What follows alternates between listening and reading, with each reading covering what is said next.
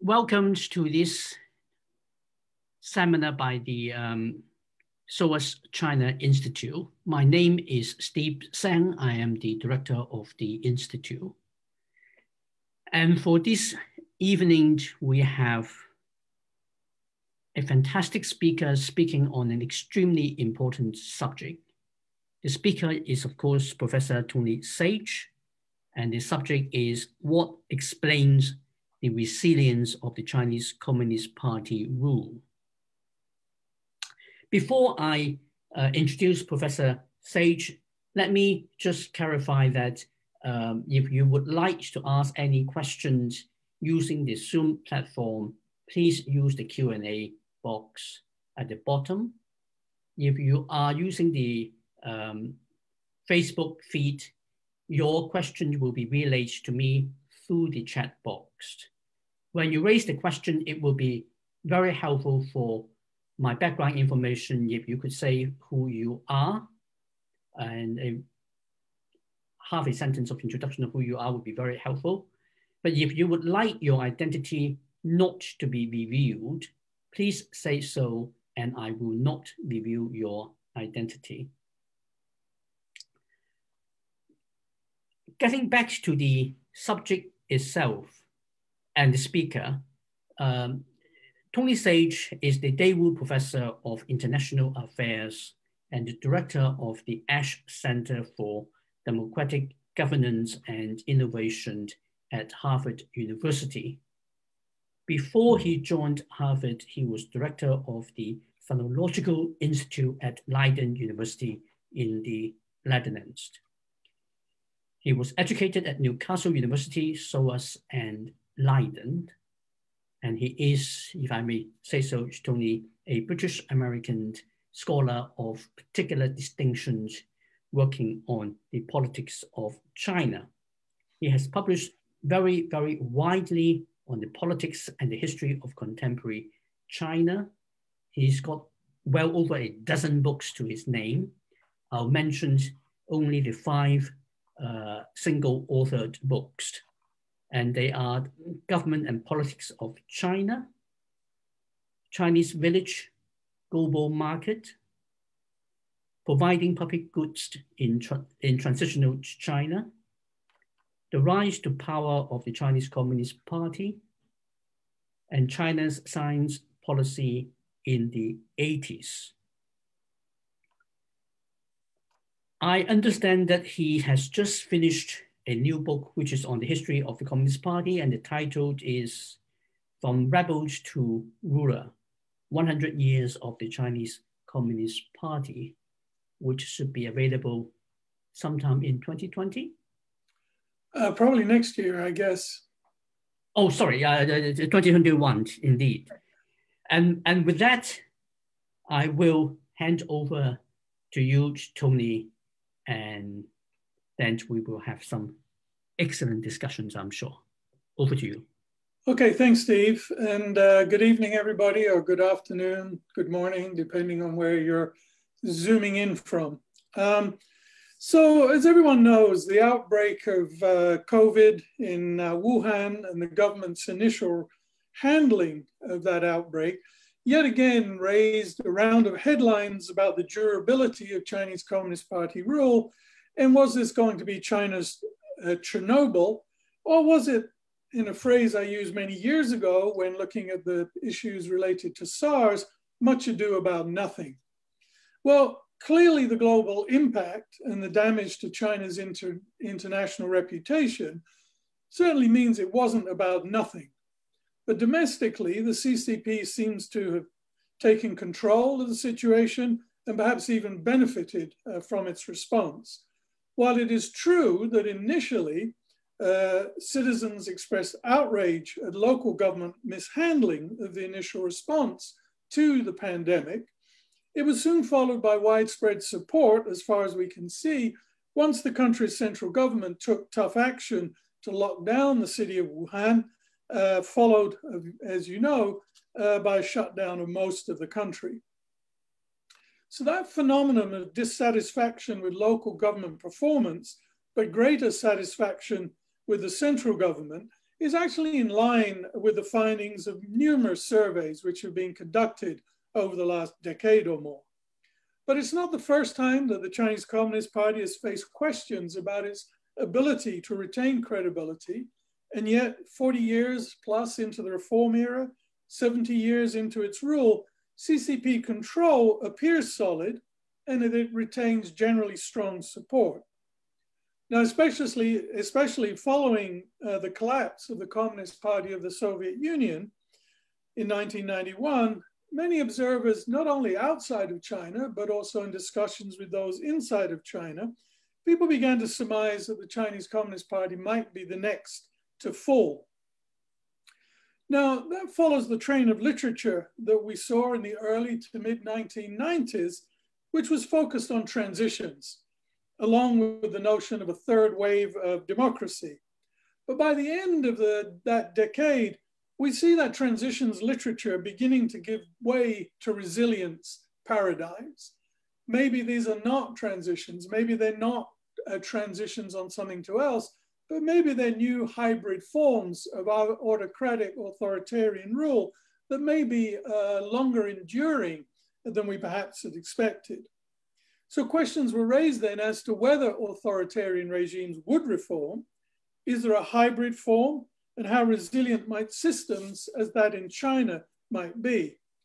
Now, Steve, who was just introducing, gave his own account on this in 2009 with his views of consultative Leninism, where he outlines a number of factors, including reforms to preempt public demands for democratization, along with another number of 4 other key items that he talks about.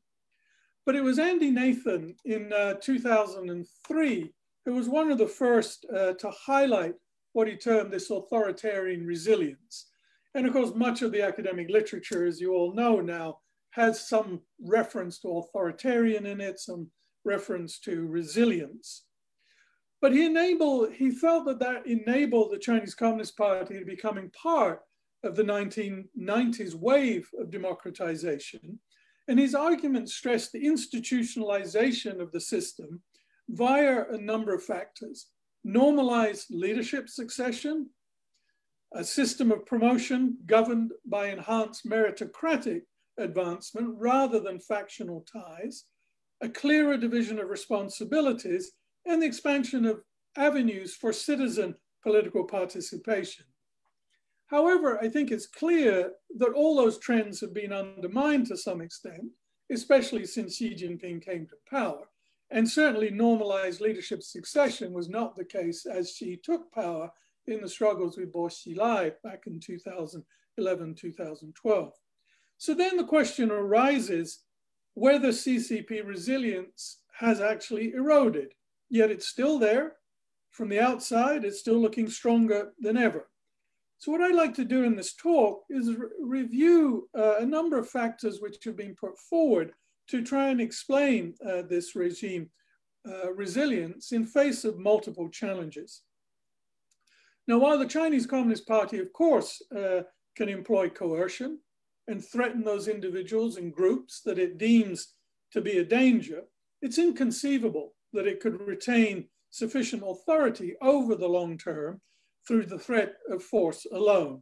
So what I want to look at in this is maintenance of power that examines shifts from utilizing charismatic authority to placing emphasis on ideology, the manipulation of nationalism, historical justification, the inheritance of the Chinese tradition, which I refer to as cultural appropriation, and then finally, to its performance legitimacy. And I guess one question to those listening in, is it any of those or is it none of the above? And I'd really like to know what you think it is if it is none of the above. So there was an immediate need to provide the party with policy flexibility to actually break from the past. Under Mao Zedong's leadership, the Chinese Communist Party, of course, had survived the traumas of the Great Leap Forward, which caused tens of millions to die from famine, despite the revisionist writing in China at the present time, and the Cultural Revolution, which tore apart the ruling elite and wreaked havoc on the political institutions. But of course, at that time, China's population was ill-informed, with virtually no access to external resources by which they could judge government performance, either in absolute or in comparative terms.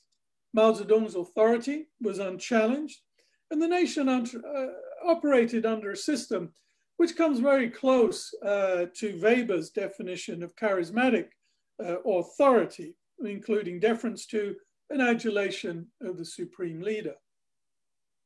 However, of course, once Mao's death removed him from the political scene, September 1976, the party had to explain its right to rule in different terms.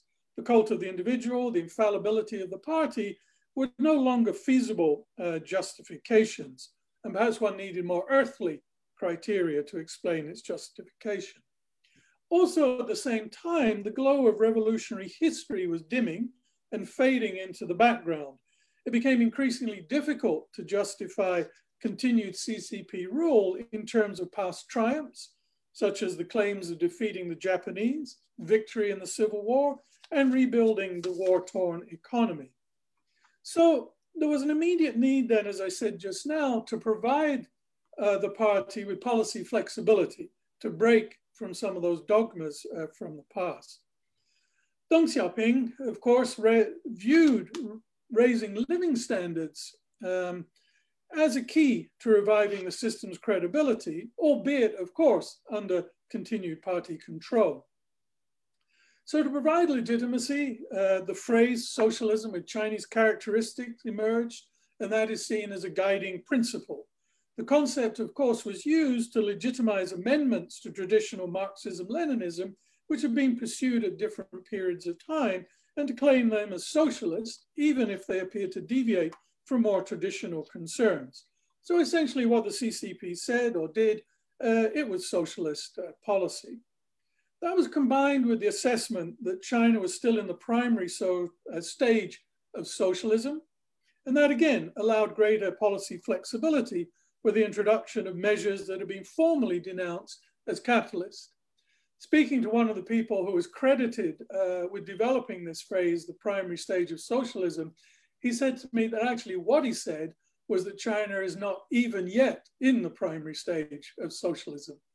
Slightly different spin on it.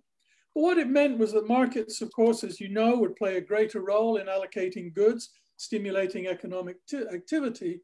And this really reached a high point with General Secretary Zhao Ziyang's presentation to the 13th Party Congress back in October 1987. And what Zhao did was attack the two traditional shibboleths of state socialism, central planning and state ownership. The planned approach to the economy was to be reduced dramatically, opening up the way for the further development of the non-state sectors. And in a very radical break with the past, Zhao claimed that the owners of private enterprises who employed a workforce would receive some income that did not come from their own labor, but it would also include income from shares and profits from the work of their employees. That, of course, was not accepted by all. More conservative party members viewed such measures as having no place under socialism.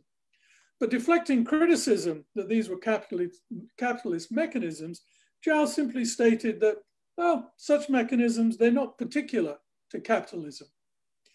Now, following the suppression of the 1989 student-led protests, Deng Xiaoping and his supporters decided that part of the answer to reviving the party fortunes lay with satisfying people's material needs.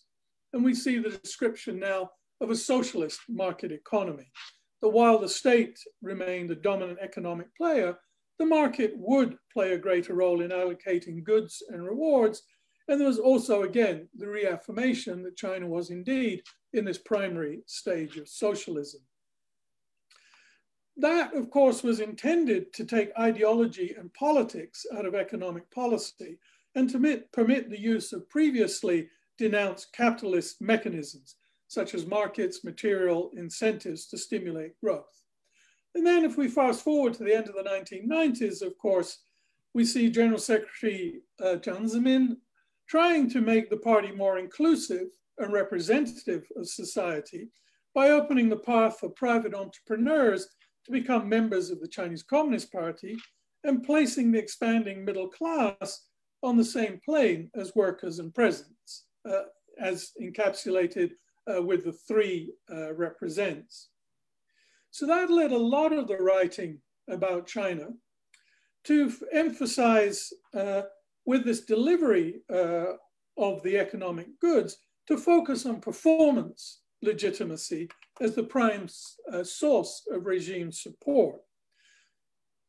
The problem is that as Marxism-Leninism thought and Mao Zedong thought declined as a source of authority, the Chinese Communist Party loses its power to explain development as a product of its supernatural ability to divine correctly current and future trends. Instead, better informed citizens are now able to judge performance on more tangible criteria, such as, is the quality of my life improving? Am I getting a better deal? So as a result of that, in my view, the party has sought to strengthen non-economic rationales, such as the appeal to nationalism, to buttress its authority to rule, while it pains to stress that a more open economy would not undermine the preeminence of the party and the party control over society. So for many, socialism with Chinese characteristics began to mean that the party can justify within reason almost anything.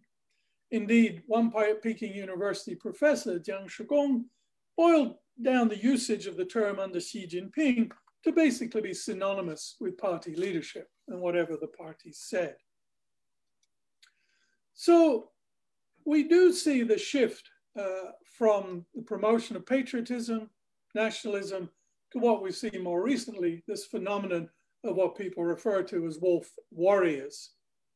So following the 1989 demonstrations and following the collapse of the Communist Party of the Soviet Union, patriotic education was intensified for all students.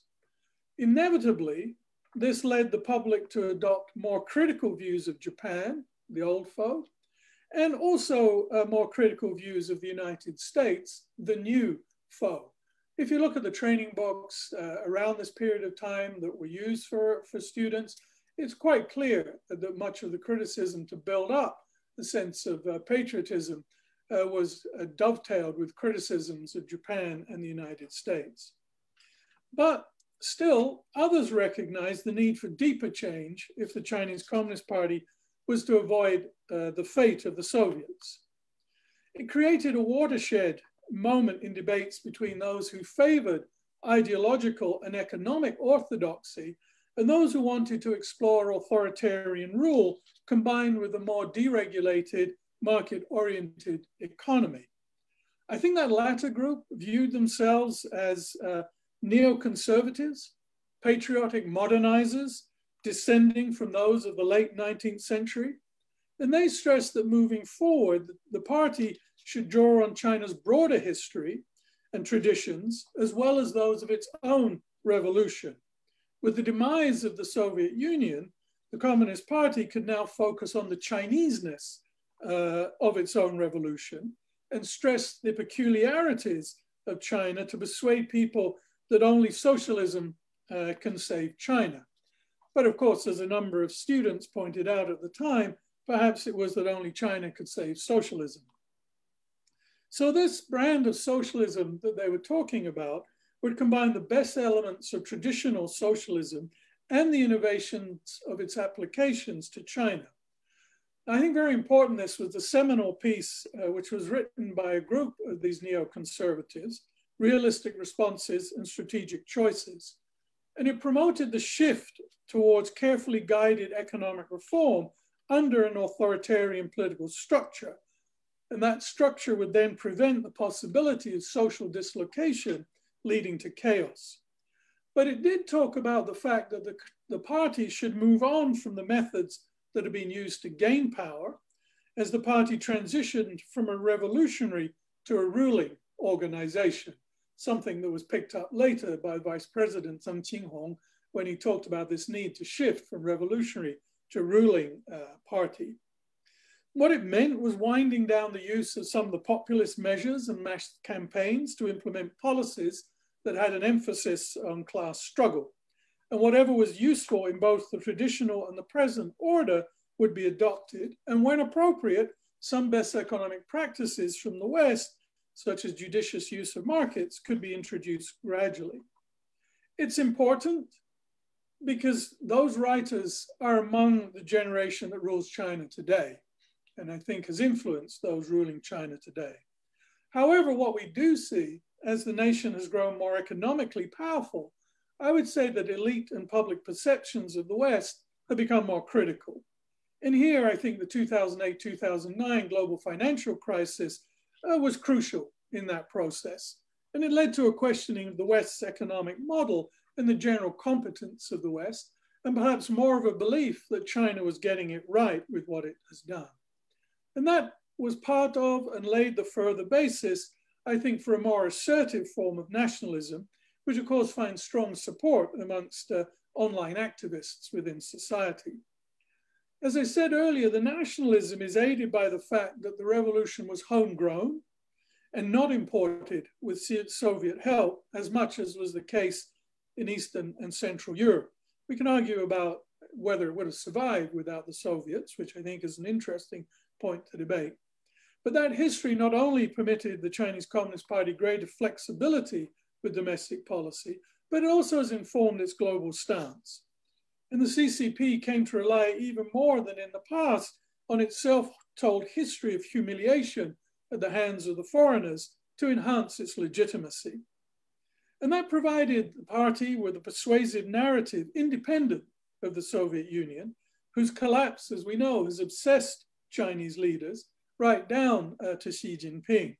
In fact, shortly after his appointment, Xi Jinping asked why had the Soviet Union collapsed?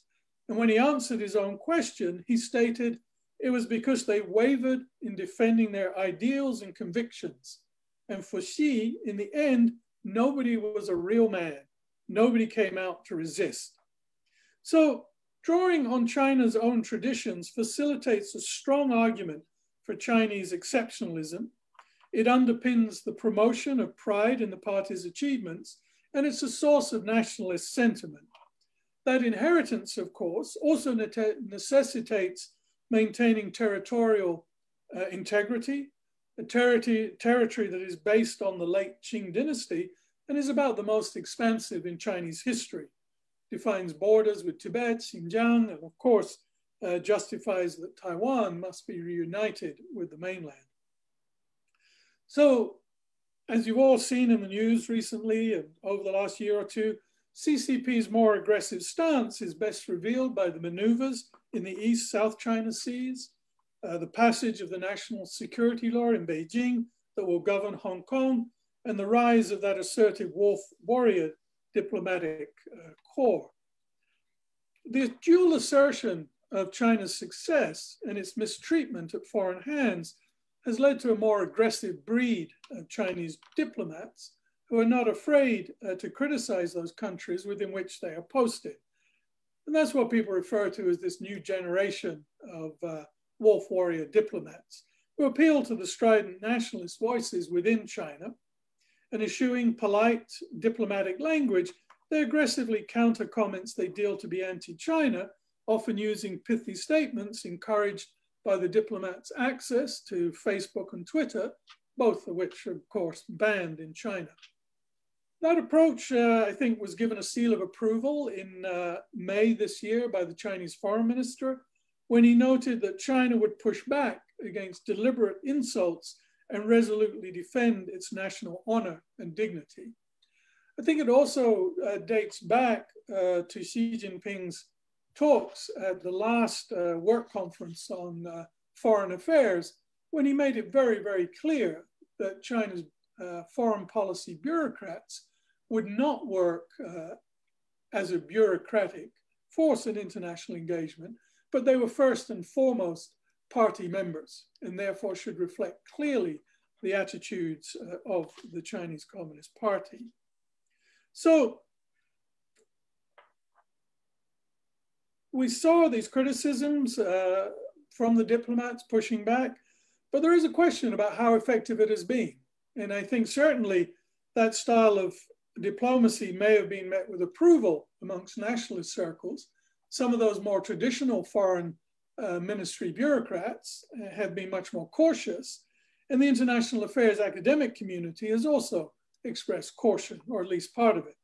They have warned that those more aggressive responses may play well at home, but they're damaging China's reputation globally.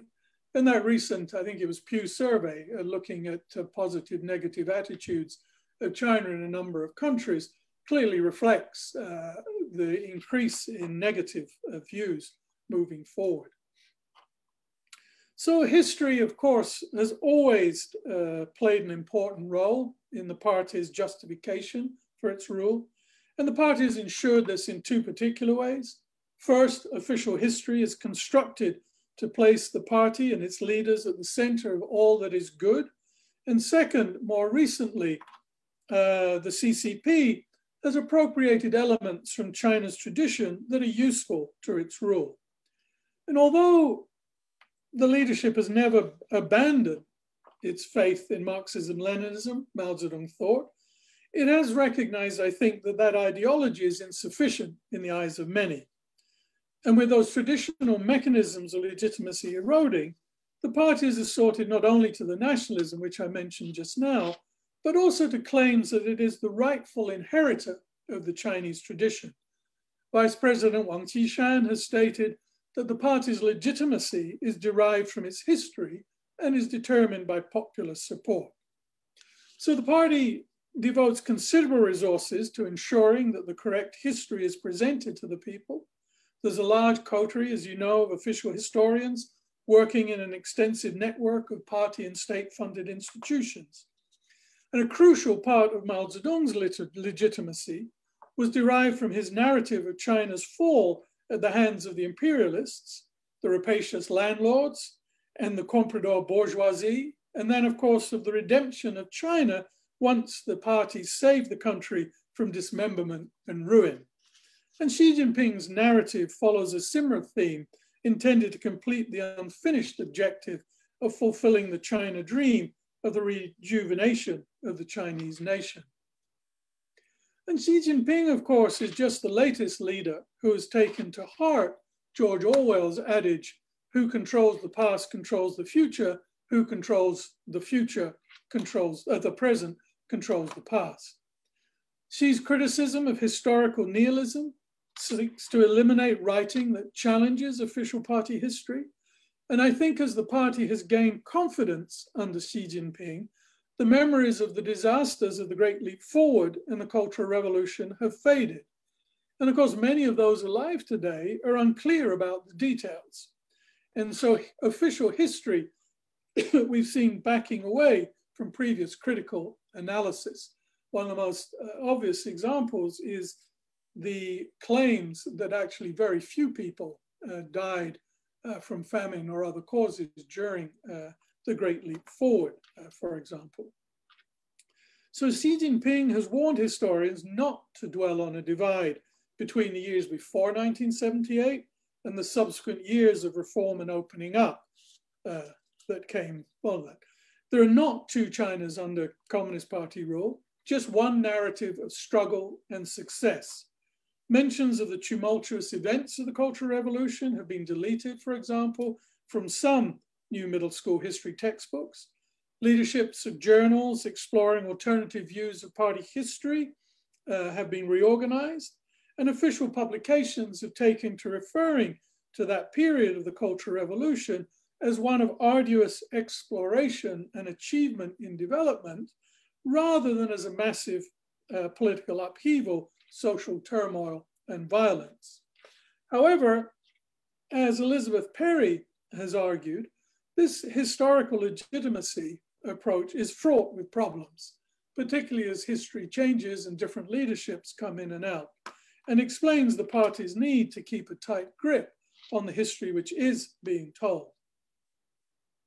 So while CCP leaders use Marxism to justify their rule and policy, its study is made compulsory in all academic institutions as well as media organizations. For many in China, and perhaps most, one might argue, it seems to bear little relationship to the way life is lived. So rather than providing a critical lens to view society and its development, Marxism was and is used to reinforce obedience to the party and its policies. So there's talk of moral decay, the loss of faith in Marxism, the lingering influence of Western liberal values, such as a free press, tolerance of a vibrant civil society.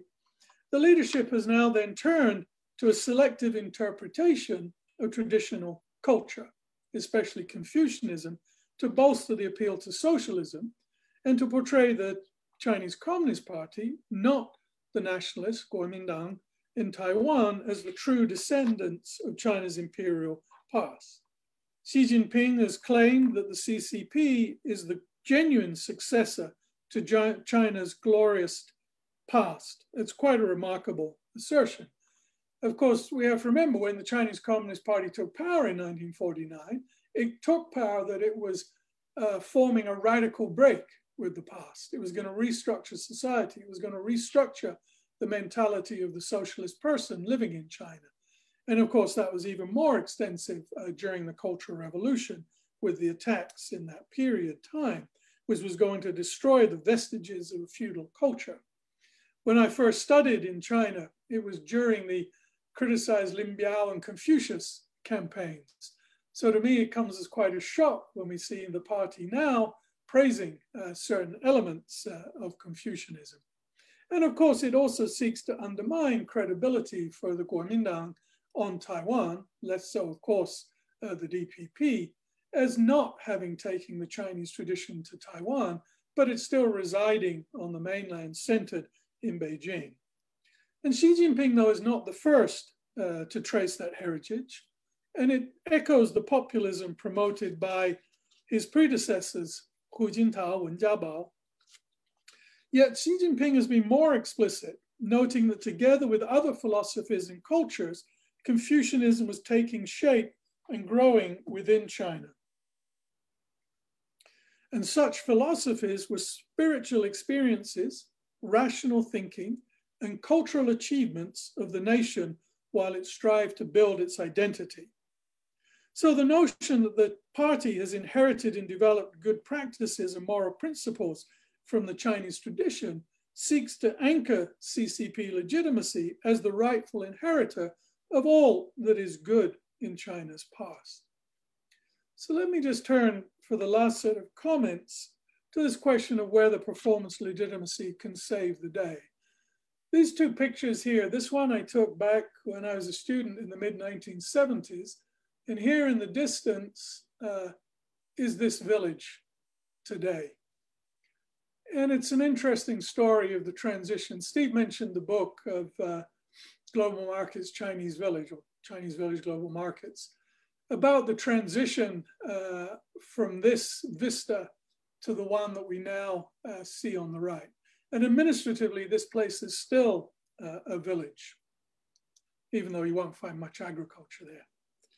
So while the CCP appeals to ideology, history, and culture to justify its rule, Chinese citizens live in the here and now. And I think will judge the party on how effective it is in terms of improving their material conditions and especially their life chances. With a decline in the appeal of ideology and the party's moral authority, potentially, much of the writing by those of us outside of China has focused on the prime importance of performance legitimacy as the major factor explaining continued CCP rule. Most of that writing has focused on economic performance, maintenance of stability, and sovereignty. Now, of course, we all know that the days of high-level growth, much of which anyway was catch-up growth, are now over. And that is accepted by China's leaders. And they progressively lowered annual growth forecasts to around about 6%. That, of course, in turn may overestimate the real economic growth and make certain assumptions about growth that may be difficult to fulfill. And while COVID, of course, impacted on growth, we do know the economy is reviving relatively swiftly. A longer-term challenge might actually be whether the temporary break in global supply chains causes international businesses to look elsewhere for future production. But the Chinese market is going to remain attractive to foreign businesses. US business sold $250 billion of goods in China in 2018. But concerns have been raised about over-reliance on key goods such as medical supplies. But there's a deep intertwining. I noticed there was an American Chamber of Commerce survey not so long ago, which showed that 92% of American businesses did not have an intention to change their production practices with relationship to China. So writers such as the political scientist Yu Zhu stresses performance legitimist pragmatic nature with the setting of concrete goals covering, as I said, growth, stability, and enhancement of national power.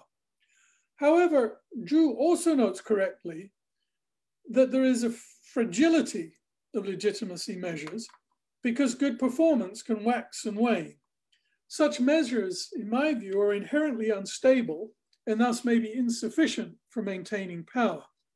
As such, citizens will grow used to the progress and push the government to perform consistently better to maintain its rule. So the question arises, are there diminishing marginal gains to performance legitimacy? Is it intrinsically unstable because of the concrete promises that are made that might trigger more of a crisis if they're not fulfilled? So if the economy continues to slow and the largesse to dispense diminishes, does that mark the end to legitimacy based on economic importance? Here, I think there's an article by Hongxin Yang and Dingxing Zhao, which is very important because they write that the CCP's success is not only reliant on economic performance, but also its social policies. And that's something we have seen in a range of surveys.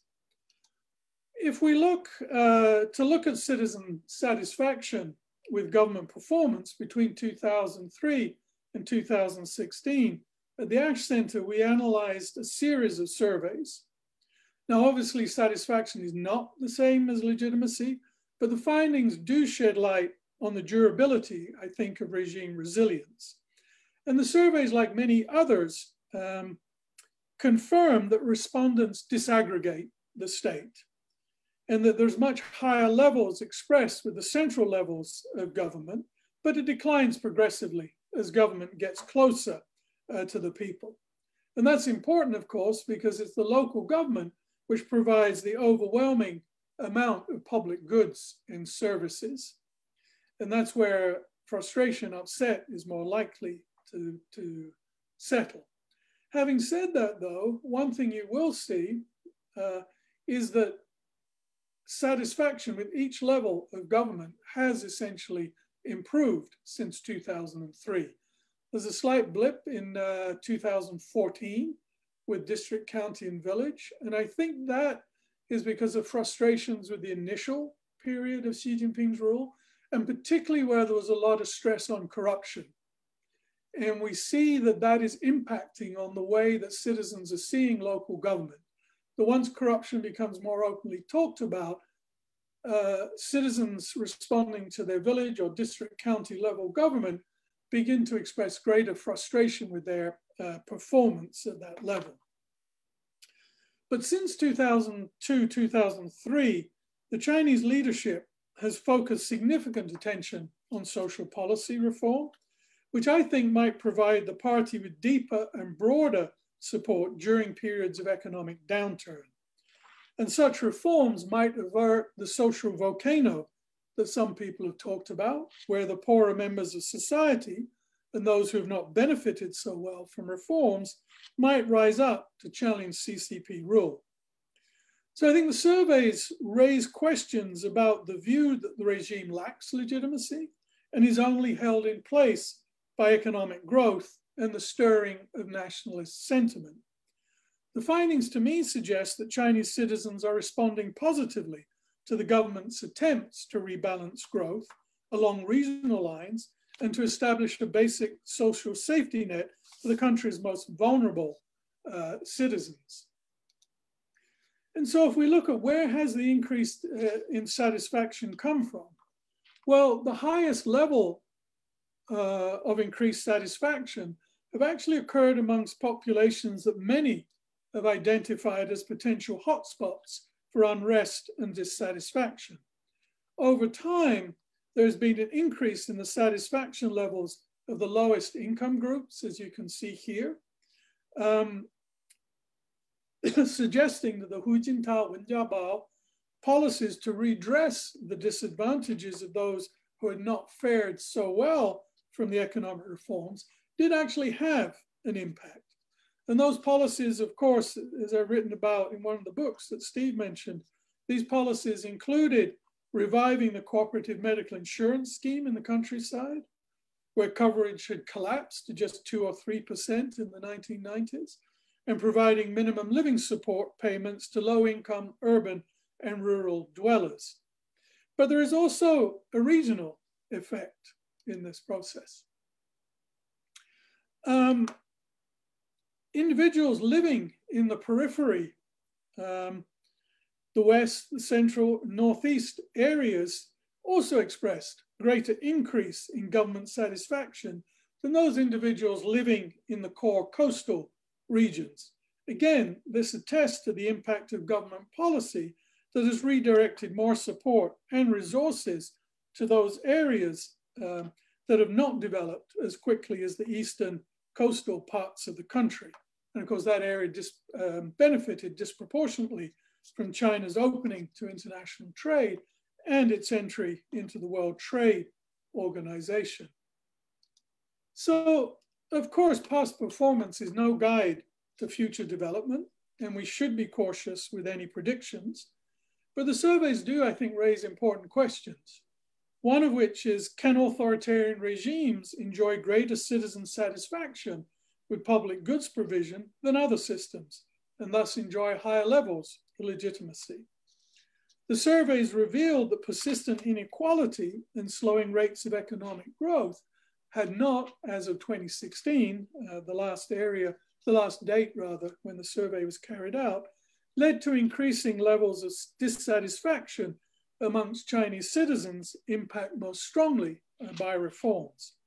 I think this finding has significant implications for future Communist Party resilience, as while it might be premature to declare the party immune from bottom-up resistance, surveys suggest that dissatisfaction has been rising, as I showed, amongst lower-level income groups and those in the hinterland. And there does remain goodwill toward the central government, which is not seen to be associated with the problems that blight the performance of some local governments. However, as we know, seemingly stable authoritarian regimes can quickly unravel, and citizen frustration can spill out onto the streets. The Xi Jinping administration has received mixed, yet increasingly supportive responses in terms of citizen satisfaction. However, that does cut both ways. The rejection of any meaningful political reform would indicate that without coercion, the administration will remain increasingly reliant on ensuring citizen satisfaction through the provision of public goods and services. I think the leadership is aware of this, and as a result, it's attempted to promote patriotism, nationalism, and the pride in China's long history to counteract that. This notwithstanding, though, I think understanding citizen satisfaction has never been more important, and I think it will prove critical to analyzing Chinese governance and party resilience moving forward. And let me conclude there, Steve. Well, thank you very much, Tony, for this absolutely fantastic talk, which I think you have thrown in a huge amount of insights that are being picked up with the Q&A already.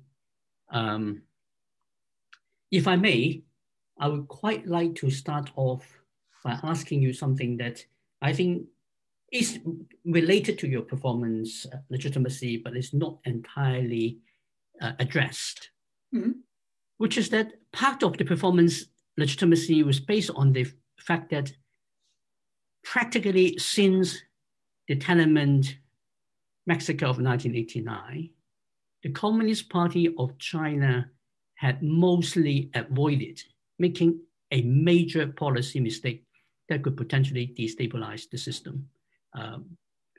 It's certainly until a couple of years ago, one can debate a bit more in terms of the more recent past as to whether certain policies would be mistakes, but at least even those have not yet backfired enough to cause a serious problem. Mm-hmm. Now, that's something I think we need to acknowledge on the one hand.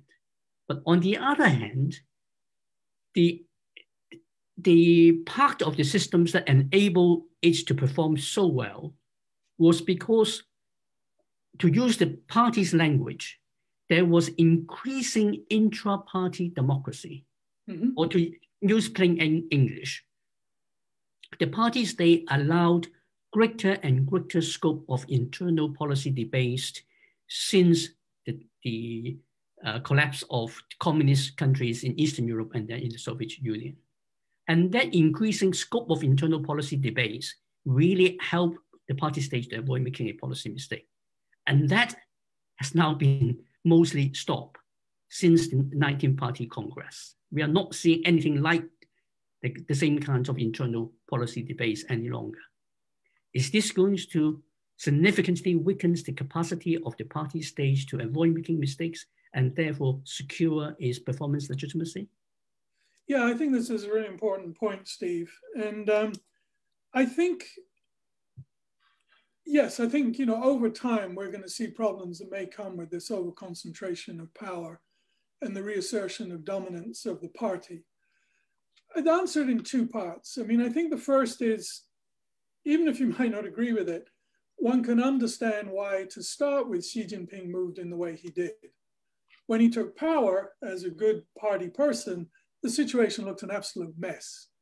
You just had the big struggle with Bo Xilai.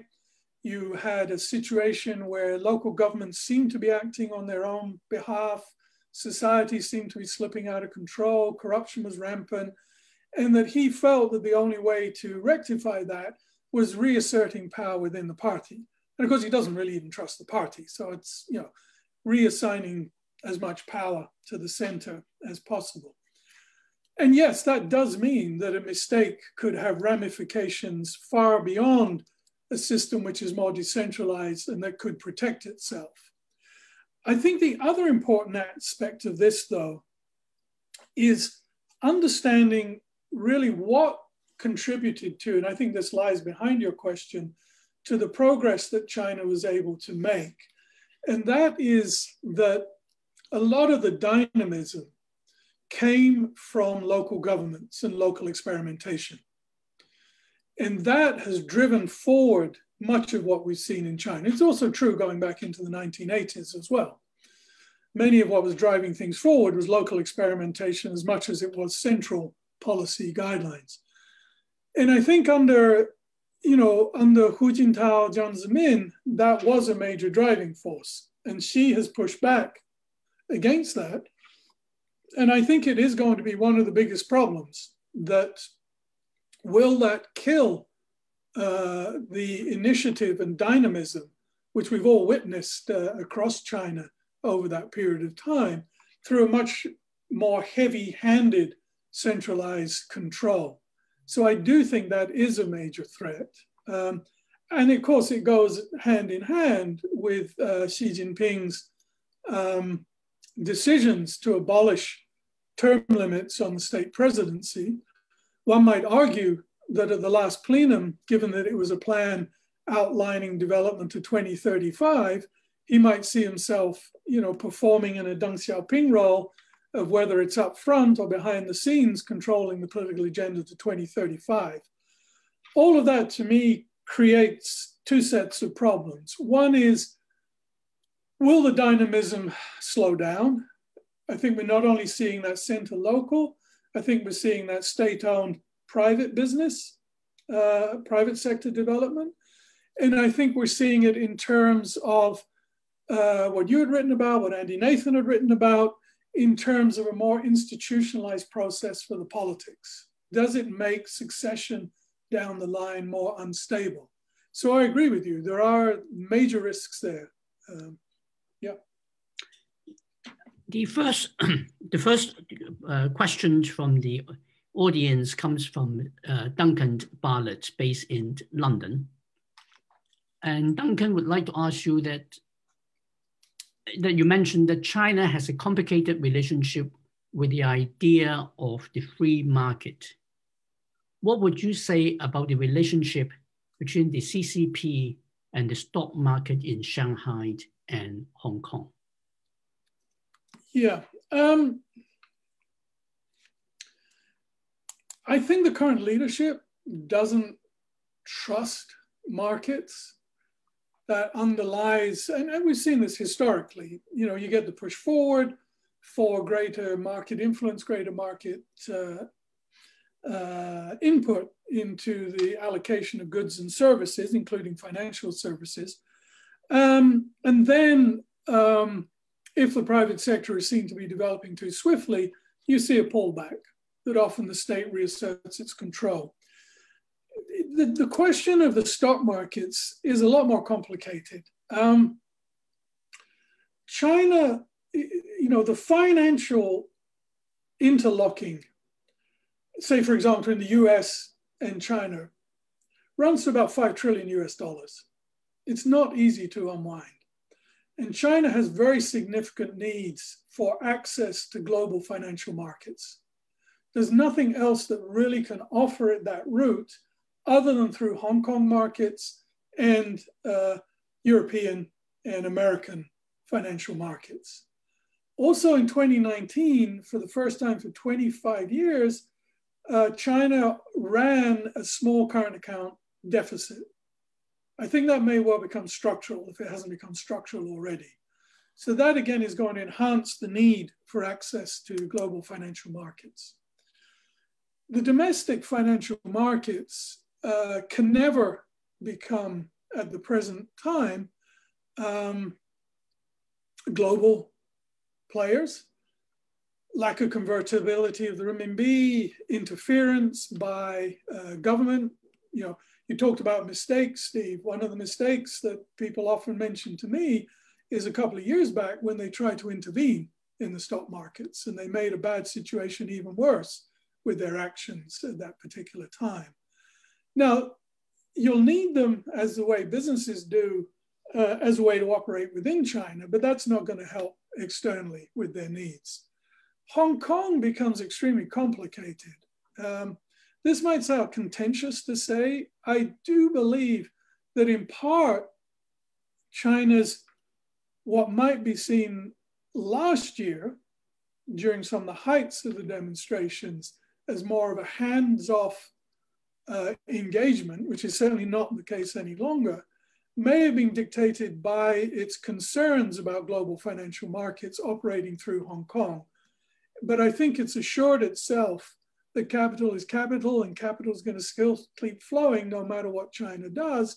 And that in fact, you know, global players might respond positively to China's actions. We saw at the Shanghai Financial Conference recently, without naming names, certain big international financiers congratulating China on the way it runs things, the way it operates markets, and so forth.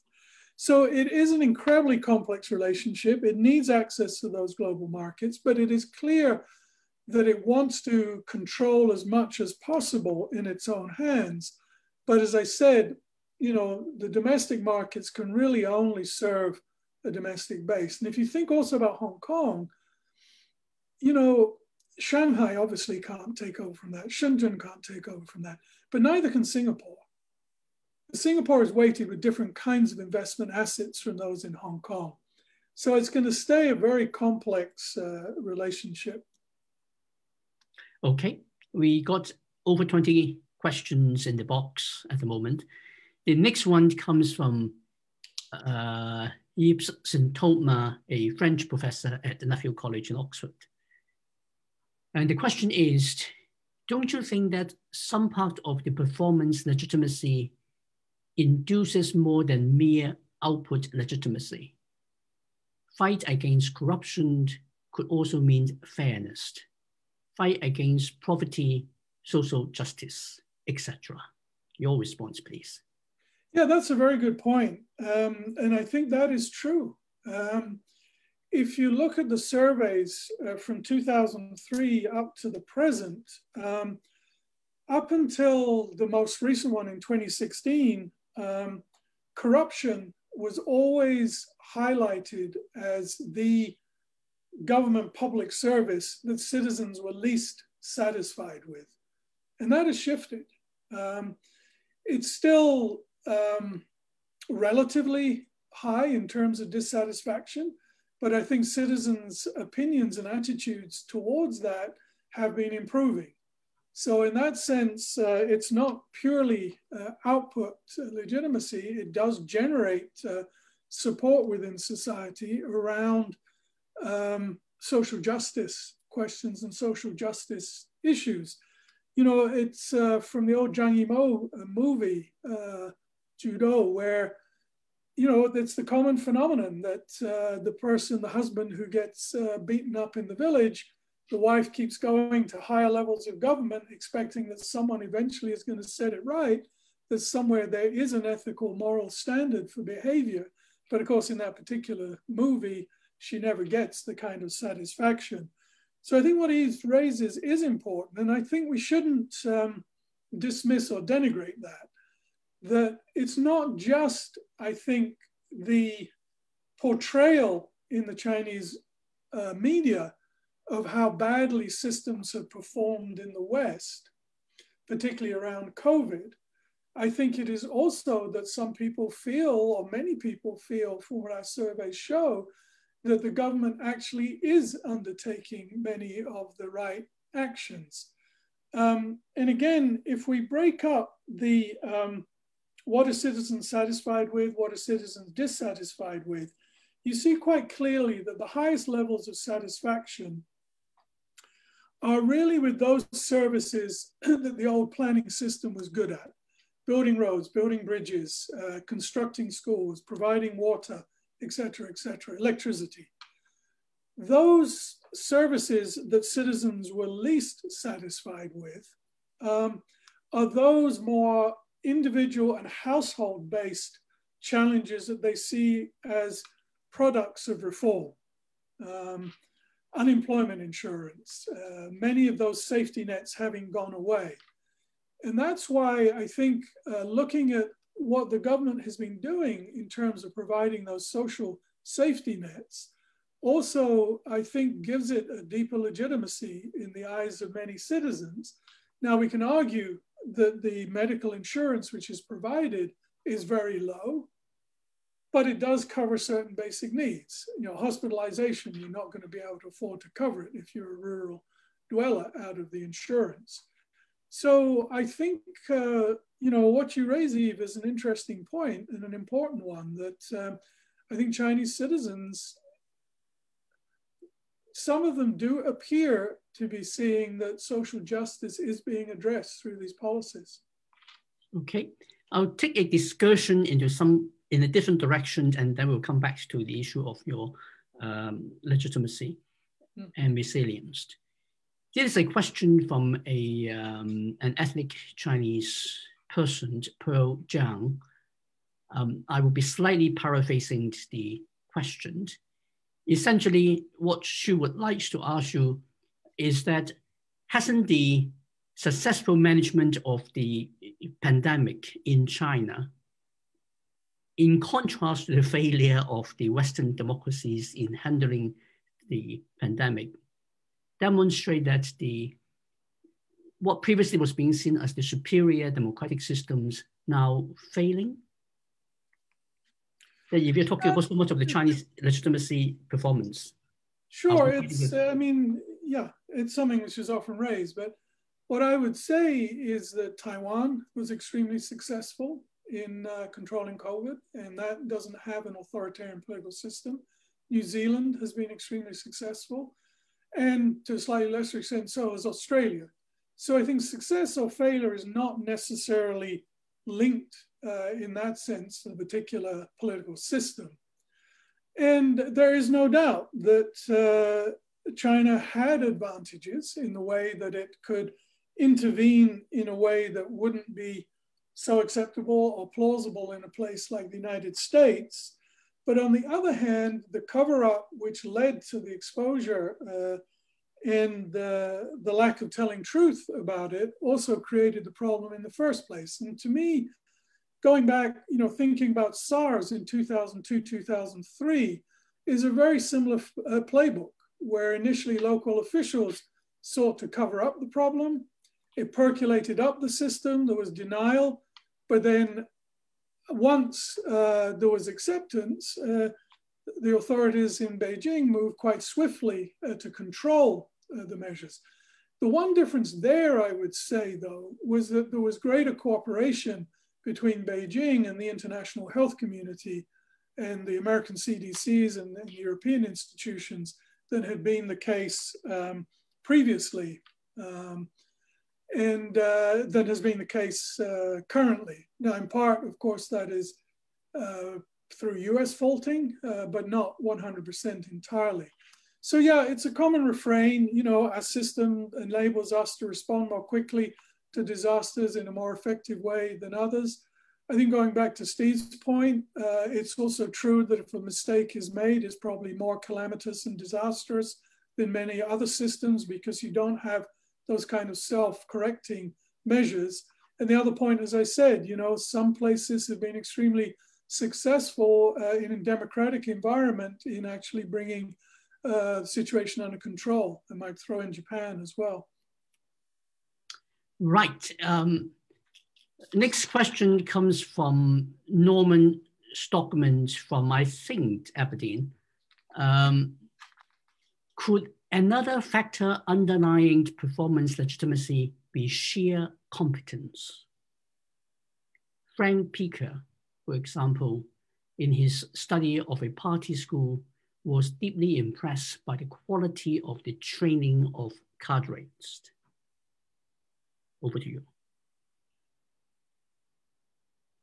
Yeah, I ran training programs for senior Chinese government officials for about 15 years, and I still teach at the Shanghai Party School. They're rising young officials, and there's no doubt they're extremely impressive. I do think there is a very high level of competence, the rigor, the training they go through for dealing with many everyday challenges. And to some extent, the challenge of who gets the blame when the waste doesn't get collected from the street is not dissimilar in Europe or America than it is in China. And they're quite inventive and quite effective. Again, I think it goes back to the point, though, of does there become a barrier to effective policy analysis when the pressure comes down from the center about what is an absolute line that you must follow and how does that impact on your local community? I think it also relates to the thing that Steve said earlier, that in Chinese is the phrase 一刀切, cutting with one knife. And where the party has always been very successful, I think, is where it's allowed that flexibility around policy implementation and allowing those well-trained local officials not to go against the party, but to actually apply general principles and policies to what is most effective in their own particular administrative jurisdiction. And that has worked very well. Where the party has come in and often issued directives that you must shift to this or you must shift to that, that is usually where it's created significant problems, I would say. But yes, on the whole, officials are very competent. The one problem, I think, with the system is an authoritarian one-person rule at the center often transfers down the system to a one-person rule at local levels. And that can work extremely well or it can work extremely badly. I've been to local villages, local towns, local districts that have fantastic local leaders who've really done good things for the citizens under their jurisdiction. I've also been to areas with very bad local leaderships where local citizens really have no recourse against them, where the outcomes have been very negative for the people living within that community. The next questions come from Kendrick Chand, and the question is that what do you think influenced the positive perceptions that some overseas Chinese members of the diaspora have of the Communist Party? Is it still performance legitimacy, or is there some other explanation? Why overseas Chinese are so positive? I don't know is the obvious answer to that. I'm not a member of that community. I think the first thing is, what is our definition of overseas Chinese? I think people from Hong Kong, people from Taiwan, people from other countries in Southeast Asia who might be classified as overseas Chinese might have a different idea about the popularity of the regime in Beijing. If we're just focusing it on those who've come from People's Republic of China, yes, I think, on the whole, from everything I see, there is a relatively popular perception. I think it comes from the fact that, yes, China seems to perform well. I think that's been reinforced by the response to COVID after the initial outbreak, where other countries in Europe and America may not have been seen to be performing as well. I also think that probably, although, overseas Chinese can answer better than I, that there is a pride and a nationalism related to China's progress. I was a student in China at the end of the Cultural Revolution. And if anybody had said to me in 10 years, 15 years, 22 years, China will be like this, I would have said, you're crazy. And I think so for many Chinese people who are, 45, 50, younger, they've only seen progress. In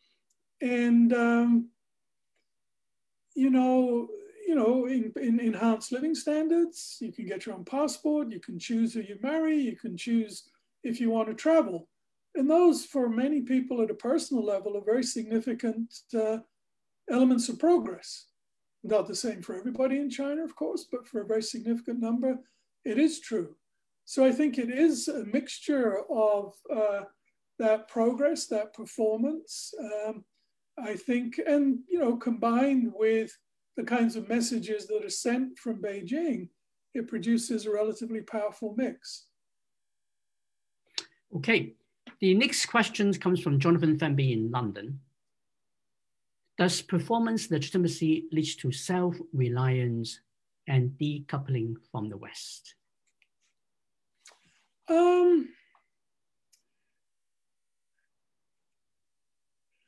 I think the answer is no, with a codicil or two. Jonathan and all the others, you'll know that the mantra now is dual circulation, that less reliance on the global economy, more reliance on the domestic. And there's obvious reasons for that. The trade war with the US, the idea that decoupling is moving ahead, the fact that maybe trade will not pick up afterwards, vulnerabilities, you want to produce your own semiconductors rather than having to bring them from the US.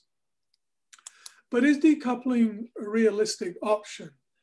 And there, in a classic academic answer, I would say it depends. And it depends what element of decoupling you're looking at. If you break it out, decoupling is easier in certain areas than others. It's quite clear that China is going to try and become less dependent on the West in the trading area.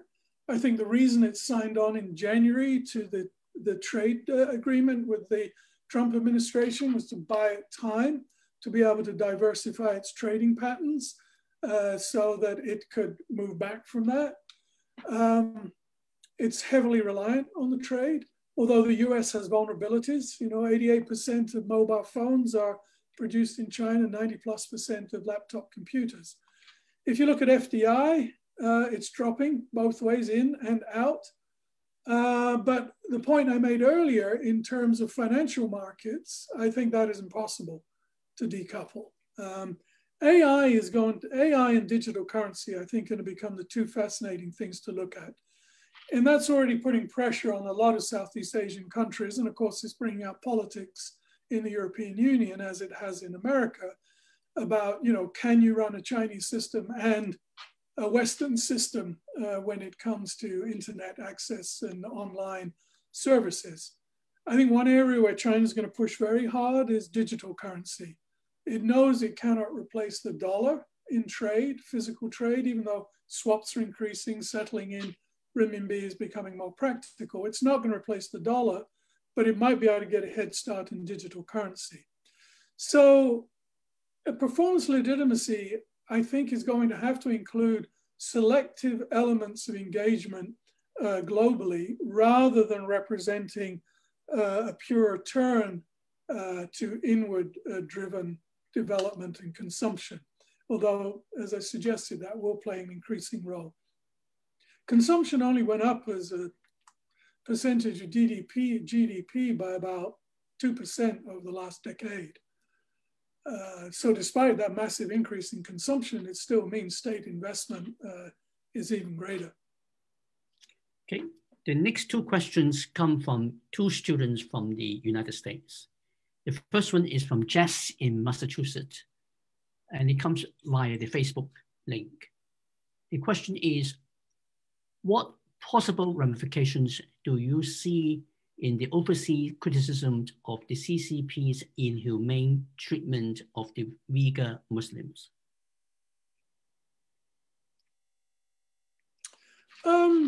I suppose it depends whether one means internationally or domestically.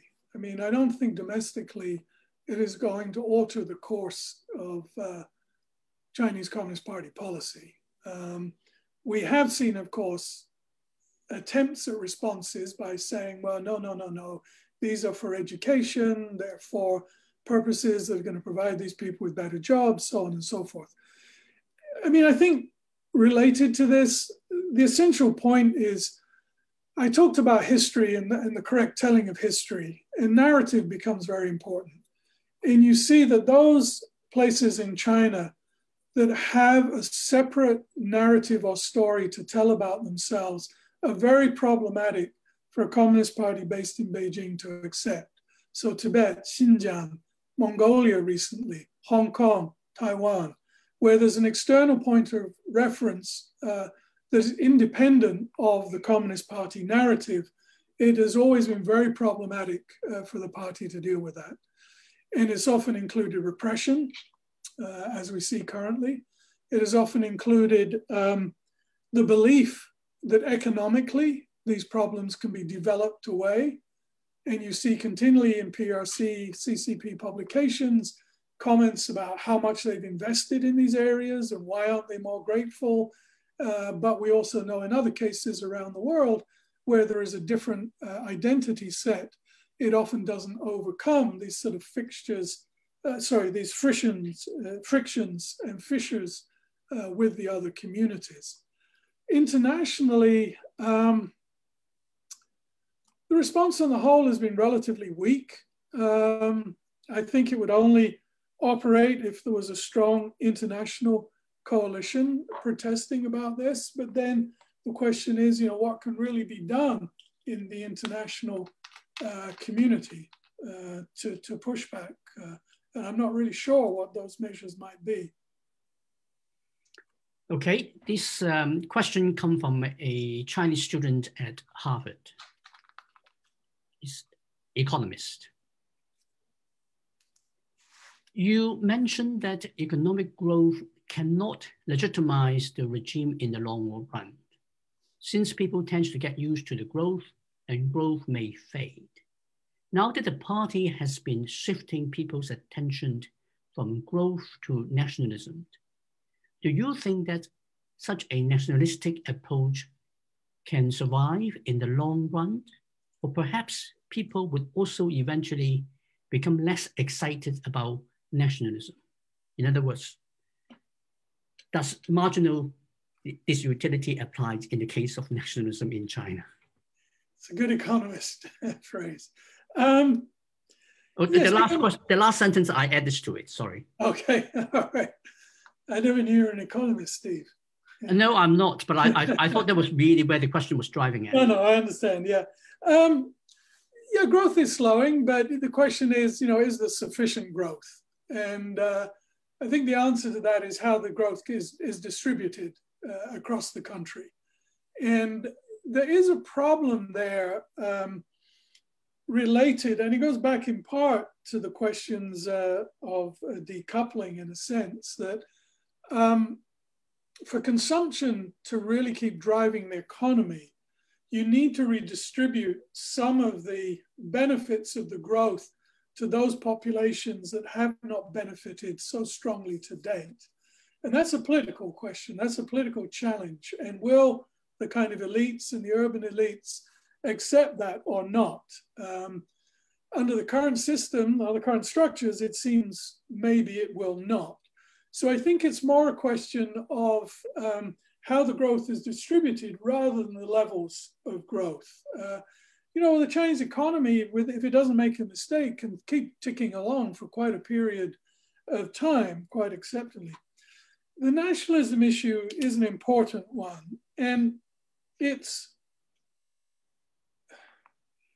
nationalism, of course, is prevalent in many countries. If it's patriotism, that's one thing. If it turns into more of a xenophobic nationalism, that's quite a different issue. And I think it's also tricky for the Communist Party to deal with, because if you stir up the emotions of nationalism, they can be very difficult to tamp down again.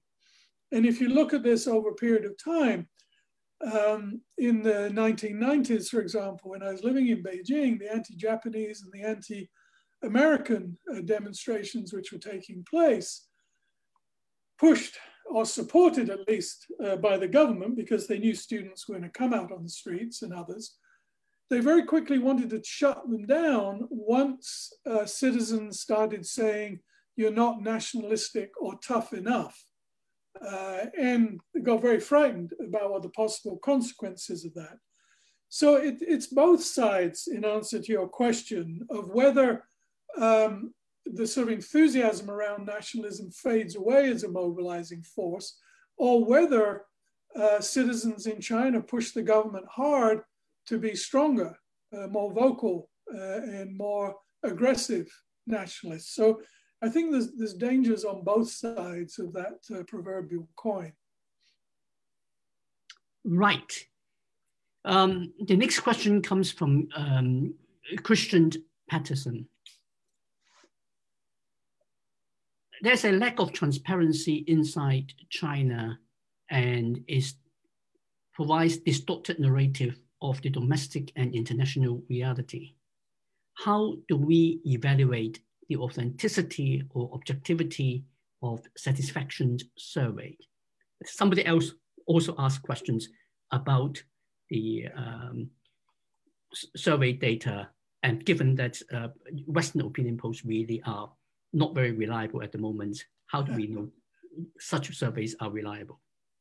Yeah, this is an important question. Not surprisingly, it's one we get all the time. Can you trust them? I would say 2 or 3 comments on that is that virtually all the surveys, whether they're done by people within China or whether they're done by people outside of China, tend to tell the same story of dissatisfaction with lower level government, higher satisfaction with the central government. Now, the central government satisfaction, if you break it out between extremely satisfied and somewhat satisfied, you see a different set of figures. The extremely satisfied is much lower. I forget the exact figures, maybe 35% or something.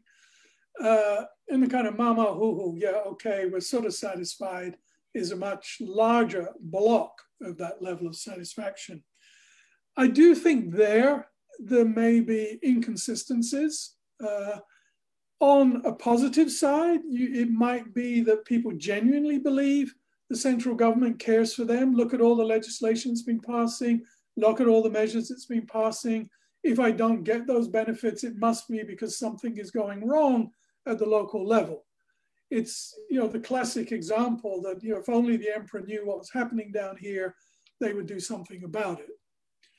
The other side of it is, and when we've done qualitative follow-up, you often get the response, well, what's the point complaining about the central government? Yes, it could get you in trouble and they're far away anyway. I do think that at the responses to what they see about specific surveys are probably pretty accurate, because some of them express extremely high levels of dissatisfaction. Now, you might be claiming they're inaccurate and the levels of dissatisfaction are even higher, but that would be quite extraordinary because on certain services, they're very high. What we did was to try and counteract that. We asked people to rate satisfaction with, or the people doing it, rate satisfaction with the survey. And then later we asked how important did they think a particular public good or service was. And there you get some interesting correlations which get to the heart of your question, reliable or not. While it was still in force, family planning was always rated as one of the highest levels of satisfaction with government service. It was a priority. Why say you're not satisfied could only get you in trouble. When you switched it and asked how important it was as a service for government to be engaged in, it fell to the bottom. The citizens really thought this, on the whole, thought this was not something for government to be involved in. So we had kind of countermeasures to look at where we thought some of these lack of authenticity might come about. And I think like a lot of things coming out of China, I would never dare say any of this is 100% accurate, but it does give you a sense of trends over time. And I think those trends are fairly realistic as far as I would say, or suggest. Okay. Next question comes from Joan Kaufman. I hope it is not the last question that we can fit in, but we'll see. She refers to Scott Russell's new book, which suggests that the poor level of rural education plus the aging population is going to be a big problem for China in keeping up with the knowledge economy. What is your view on the risk? Well, there you go. What is your view on the risk for the possibility that increasing inequality will be a big risk for the party, resulting from rising discontent from the have-nots? Yeah, well, the answer of what we've seen so far is it hasn't been the kind of problem that many people thought it might be or claimed it would be. Marty King's-White's surveys have also dismissed this idea that there's a rumbling social volcano underneath. And certainly the work that we've looked at also, as I said in the presentation, also doesn't show that dissatisfaction. Although I just waved Scott and Natalie's book, I haven't actually read through it yet, but I do trust Scott's work and Scott's observations. He's been one of the best observers of what has really been happening in rural China. I do think what it is going to lead to is a very significant section of the population that's going to be excluded, particularly if you look at China's Made in China 2025 program and this whole role of trying to lift up the production processes and the quality of production. That without that investment into education and training for those communities, they really are going to be left behind. It, for me, paints into one of the scenarios that I see for China's future, which is one perhaps like Latin America pre some of its democratization and engagement, where you have quite an authoritarian elite, which is globally engaged and benefiting globally with an urban rising middle class, which is benefiting well from international engagement as well as the domestic consumption processes, but fearful of a group which is left behind in the hinterland and the rural areas and maybe the urban poor, and that you get a rhetoric around, which we see from the Communist Party at the moment, about the necessity for stability and that needs more support for coercive apparatus. And it's an important question and one we'll have to look out for. And hi, Joan, by the way, hope everything's okay. Thanks, Tony. I think we got about 2 minutes or so left. Let me try to squeeze in one last question from the continent, from Heidelberg, Germany, Cornelius Reinsberg. The question is that, having stressed the pragmatic nature of performance legitimacy as opposed to the appeal of nationalist ideology, won't you agree that ideology still influences the way people assess government performance, as it sets forth both the agenda and the criteria for what should be considered a successful implementation of that very agenda? Yeah, this is a really important question. And it's something we tend to ignore because often people outside of China dismiss the idea of ideology, even though we all work with different ideologies. And I do think that is true to certain extents. That I don't know whether it's the ideology, but certainly socialism, it would operate in two different ways. One, by retaining the adherence by the party to socialism, it sets constraints about the realms of the possible in terms of reform. And it re-emphasizes things like the investment by the state, the role of state-owned enterprises, and it has very definite consequences in terms of redistributive politics. So that's one aspect of it.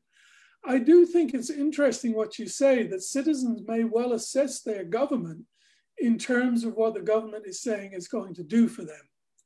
And if it's stressing sort of equity principles, socialist principles, that I think maybe shows through in our surveys, that the government is saying it's going to address these policy inconsistencies, can call it social justice if you like. That at the moment, people feel that objective is being met and their satisfaction as a result is increasing.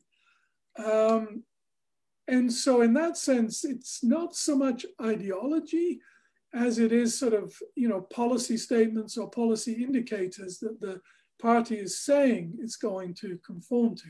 Having said all of that, I still do believe that many people in China, and again, depending where you are, there's huge differences, say, between the Northeast and the south of China. Many people in the Northeast who grew up with a stronger socialist planning apparatus and approach, I think are still sympathetic to many of the those claimed socialist ideals. Those in Shenzhen, Guangdong may have a different perspective about what they want to see from the party moving forward. But it's a really interesting point, Cornelius, that you raise. Well, thank you very much, Tony, Professor Sage, for an absolutely fantastic evening of conversations with people from many different parts of the world.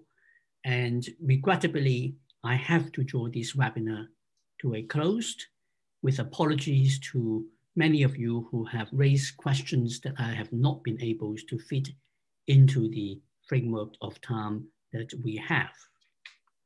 And thank you all very much. And I bid you good evening, good day, wherever you are. Thanks, Steve, and thanks for the questions, everybody. Take care, everyone. Thanks. Goodbye.